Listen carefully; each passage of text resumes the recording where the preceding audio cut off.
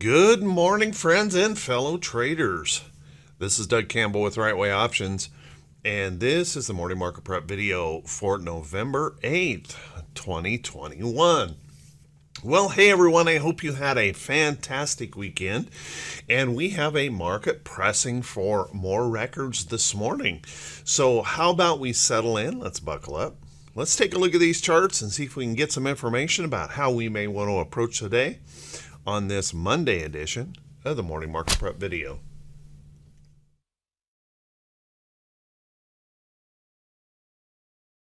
Top of the morning, everyone. I hope you all had a wonderful weekend. Thank you so much for being here. I really appreciate it. Taking a look at this market, we just have a relentless bull, and there just doesn't seem to be anything that can stop these bulls from pushing to the upside. Let's take a look at the diamonds here. Diamonds continuing to extend up, as you can see, very strong upside trend. However, we do want to notice that we are considerably pulled away from the next support level, and this is actually not a very strong support level. The real strong support would be down here. And if we were to go to the Dow, from where we were here on Friday, and we're trying to push a little higher here this morning, we've got, let's say nearly 1,000 points, 940 points down to that price support.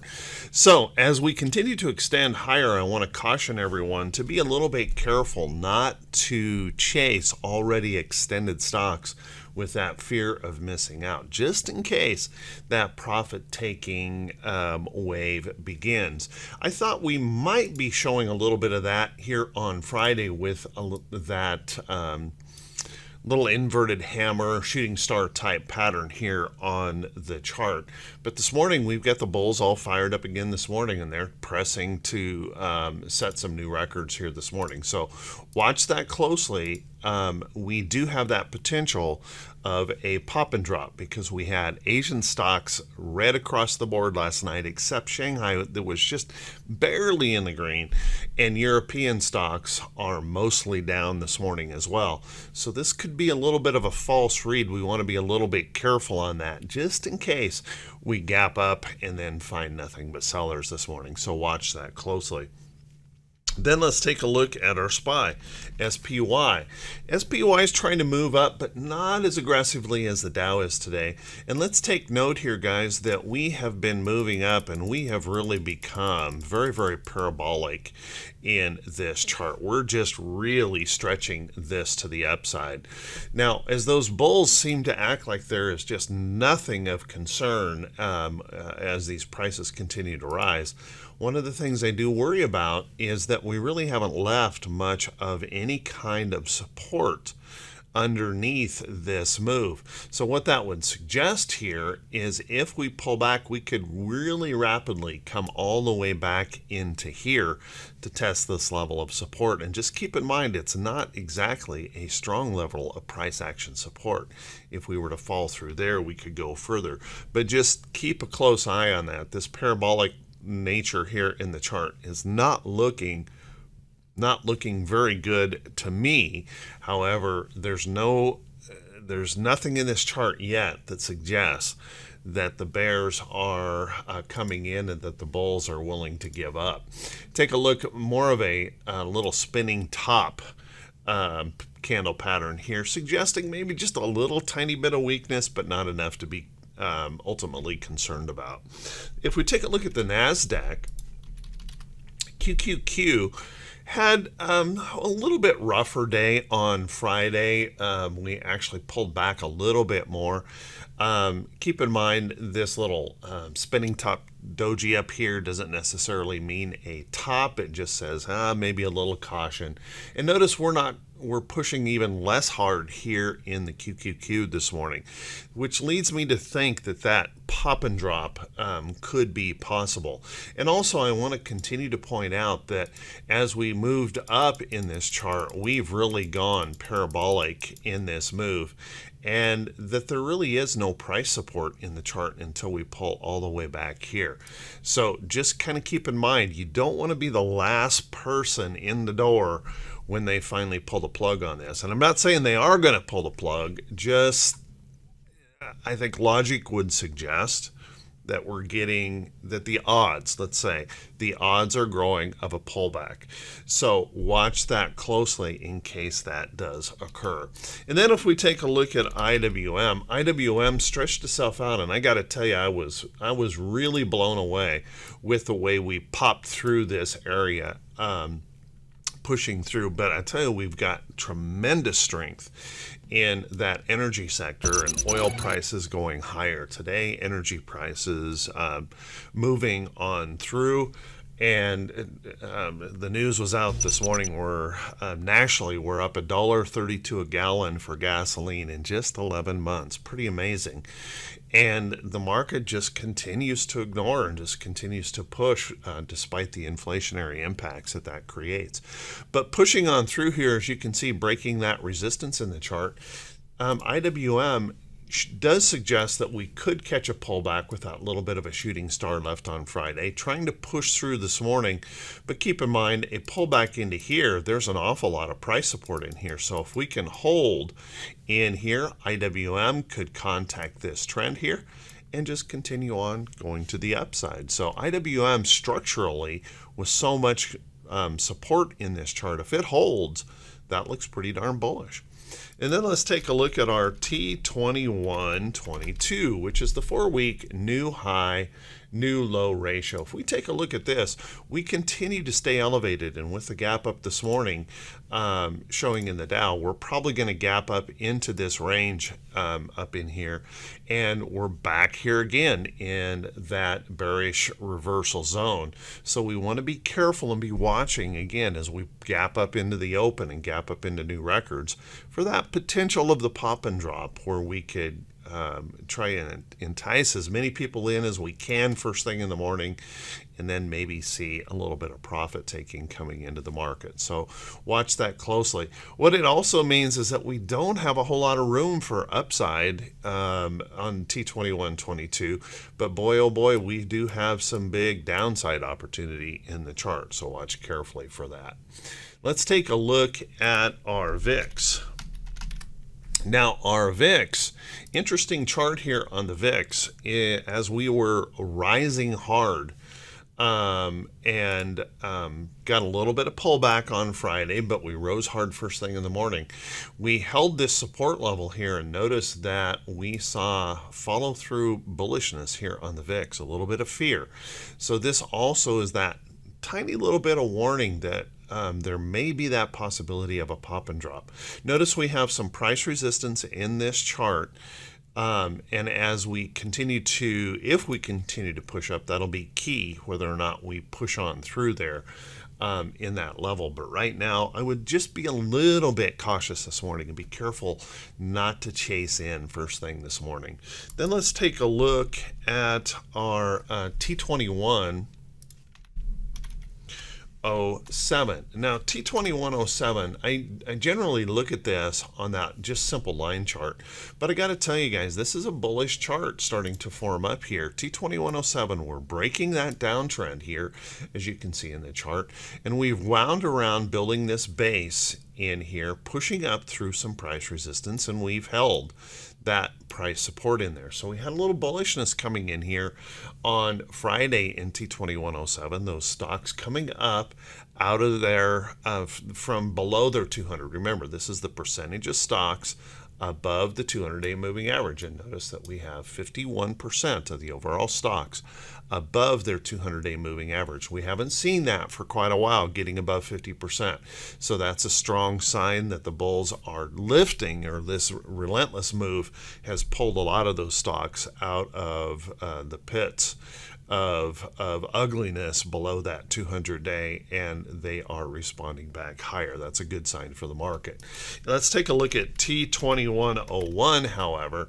Now T2101 continues, and I'm going to go back to my line chart here.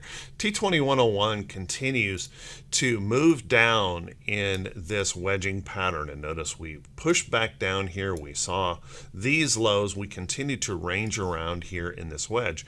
Now we could certainly just keep going out here and continue to tighten that wedge up, but we also want to watch for that possibility that if we do get a selling wave that we could pop out of here and maybe hold. That would be a little bit of a problem for the market. That might mean that those bears are going to get a little bit more feisty in that push. So watch that closely.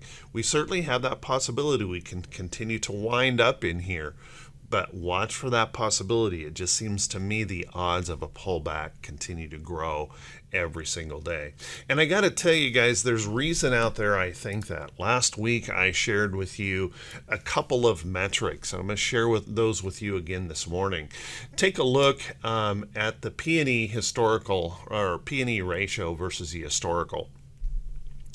Notice that at this point we are now 99% above the historical average. The only time we have ever been higher in this market is the internet bubble in 1999, where we reached 132%. So can we continue to go higher? Oh, heck yeah. The way this market's acting, they might want to break this record too. But let's keep in mind that we are extremely overvalued in this market, and that a pullback could occur at any time and should not be a surprise, honestly. And then if we take a look at the Buffett indicator, this is an indicator that Warren Buffett uses, and it is a ratio with the value of the market versus the GDP. And notice on the Buffett indicator, we are now 216% above the GDP.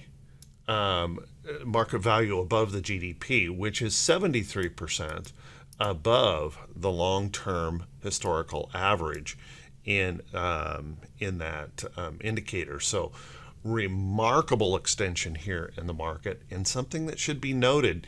Not suggesting that the bottom's going to fall out of this, but we should note that we are overextended and be prepared for the fact that if we start to fall, it could be a hard fall. So watch carefully for that. Let's take a look at our economic calendar for today. And now our economic calendar, interestingly enough, doesn't have a whole lot on it, but a whole bunch of Fed speak this morning. Notice we've got Fed speakers this morning.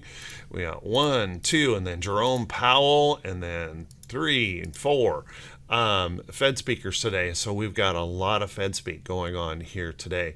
Not too much in this calendar this week until we slide over toward the midweek, but we've got PPI in here. That'll be interesting. We'll want to keep an eye on that. We've got CPI. That's going to be the interesting one, I think, this week, and the one we're really going to want to keep an eye on. Interestingly enough, we've moved jobless claims over here to Wednesday. We have an empty day here on Thursday. So interesting change in the calendar. Just watch that close. Pretty light week on the economic calendar. When it comes to the earnings calendar, however, we have a relatively busy week again. We're starting off today with about 200 companies reporting, and that's going to ramp up to about 250 tomorrow, 200, a little over 200 on Wednesday.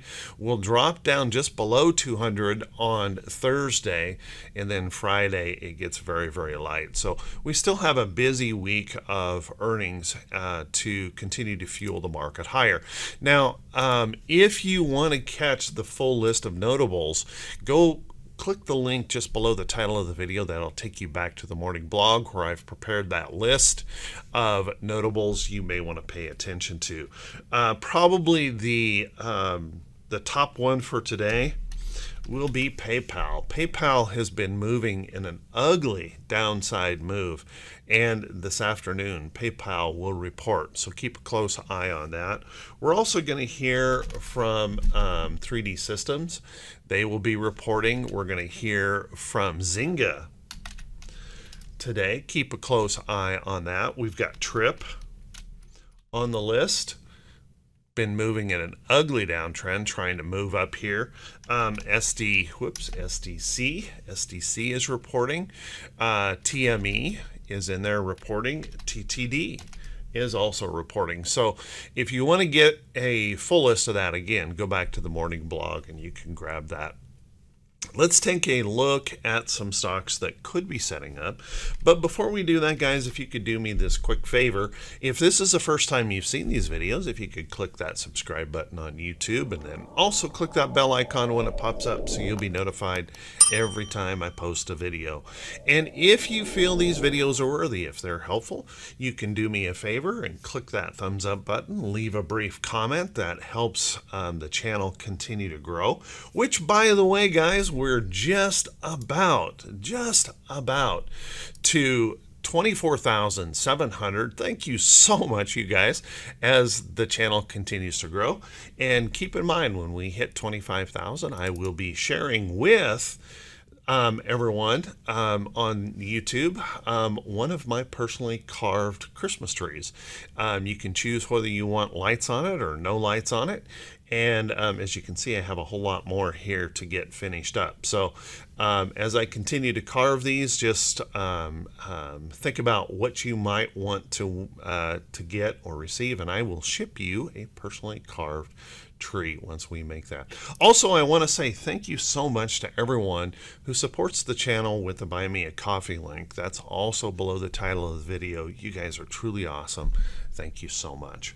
Let's take a look at these stocks that could be setting up. And please keep in mind, guys, these are not recommendations to buy or sell any security. You have to do your own due diligence. Make sure you understand the risk of every single trade that you trade, and you should never, ever blindly follow anyone else's trade ideas. Let's take a look at General Motors.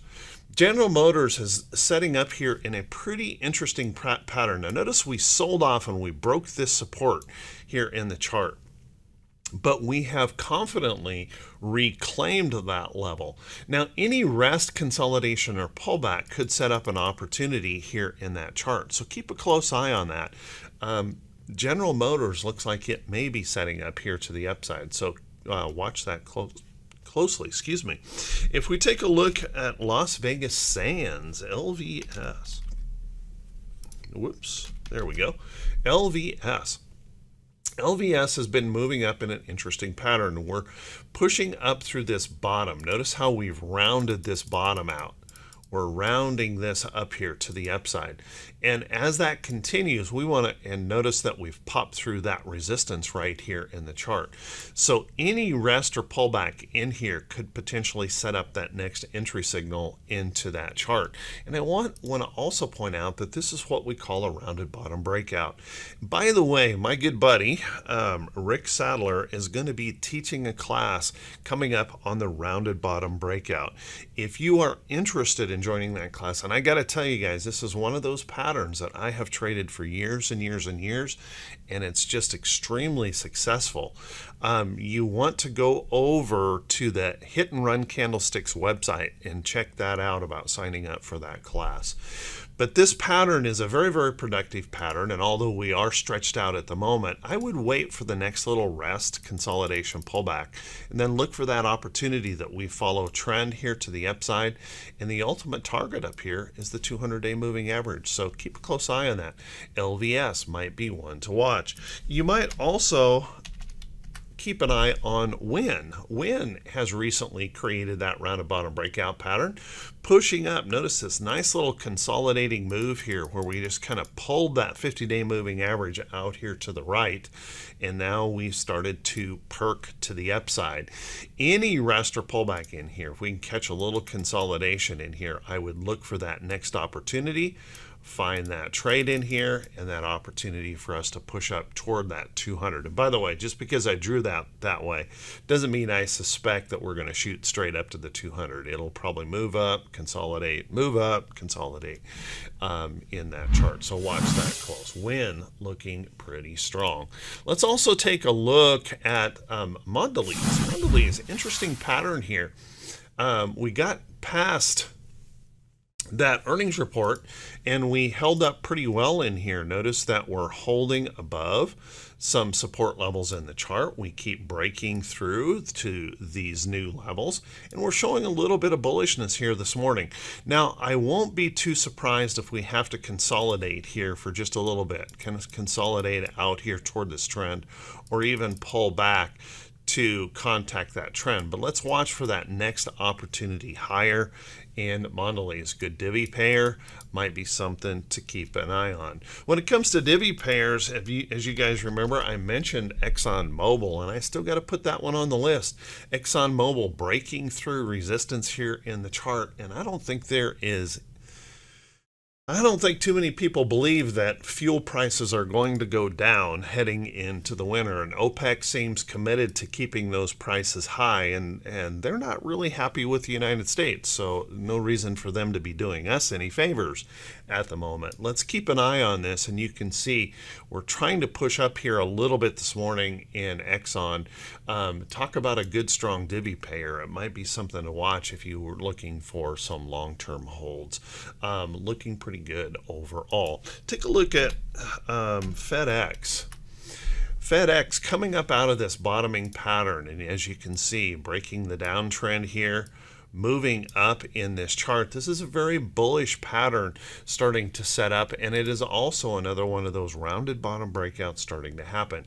Now, for me, when we pop out of that 50-day moving average like this, and notice that 50-day moving average is still declining, I want to see this either consolidate or pull back to test and have that 50-day moving average starting to turn just a little bit higher. Let's watch that carefully in here. If we can get a couple more days of rest in here on FedEx, then look for that next opportunity to the upside. Could be setting up and could be looking pretty good, darn good.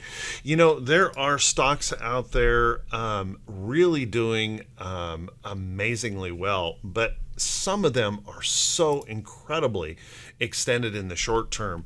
I would be really, really careful of them. However, I gotta say, guys, that if you take a look at Pfizer pumping through here, this back up through this support area, let's wait for a little bit of proof that it can hold up here. But this might be interesting to you. Pfizer is the second most widely held stock by Congress. Think they know something? Maybe. Might want to keep an eye on that as we continue to pump taxpayer money into these companies buying up COVID vaccines and everything they produce. So watch that closely. It could have to rest out here toward the trend. And what's interesting, the number one held stock by members of Congress happens to be J&J. So keep an eye on J&J here, holding up in that chart, holding support. Keep an eye on this. May be an interesting chart if that can start moving back to the upside. So there's a few charts for you to look at today, a few things for you to ponder and decide what you want to do. Well, everyone, I want to wish you all a fantastic day of trading and great profits. And I will see you right back here bright and early Tuesday morning. Have a great one, everyone, and I wish you all the best.